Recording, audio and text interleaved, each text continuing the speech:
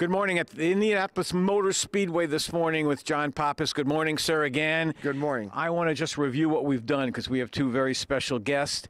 This was an old transporter that Wilbur Shaw ran, is that correct? Yes, yeah. It's the Boyle hauler. It's the original. Yeah, the original, the 1934 truck that they used to move their race cars. Wilbur drove it to New York to pick up his brand new Maserati in 1939. And there's a perfect replica of it. Yeah, and there's a perfect replica of the 3032. Okay, now I have to interrupt you because we have two special guests to get to. I was going to ask you to tell me a Wilbur Shaw story, but I got two better people. No offense. No offense. Much better. Okay, here we go.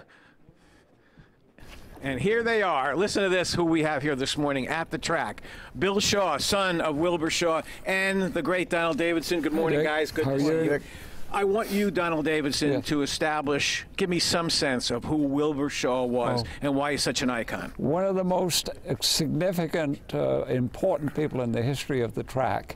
And not only as a driver, three-time winner, the first person to win back-to-back, and he almost won 3 in a row, which has still never been done.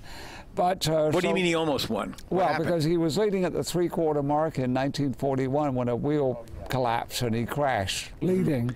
But then came the war, and he worked for Firestone Aircraft Division in Akron, and they got permission to do a special test before the war was over. So they came here, and the place was in such terrible condition, it looked like it was done for. And so he tried to buy the track himself, and then eventually was led to Tony Holman in Terre Haute.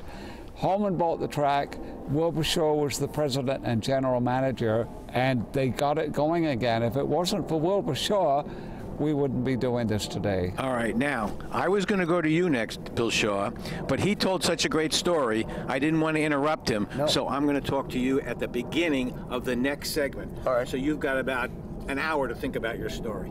All right. Okay, we'll be back with Donald Davidson and Bill Shaw. Incredible story. We'll be back. I'm looking forward to that. Wow. I could listen to Donald Davidson tell Indy 500 stories. Right. For days. He knows it all. Oh, he knows everything. He's just well, for instance, I mean, I grew up in Indiana. I know about 500. I knew that they didn't run it in the 40s during the war, for part of the 40s at least. Didn't realize that it had been so neglected and overrun, as they were saying. So, and then somebody was like, "Oh, I'm just going to buy it," you know. Yeah. So fantastic looking forward there. to looking forward to more from Dick Wolfsie out at the track.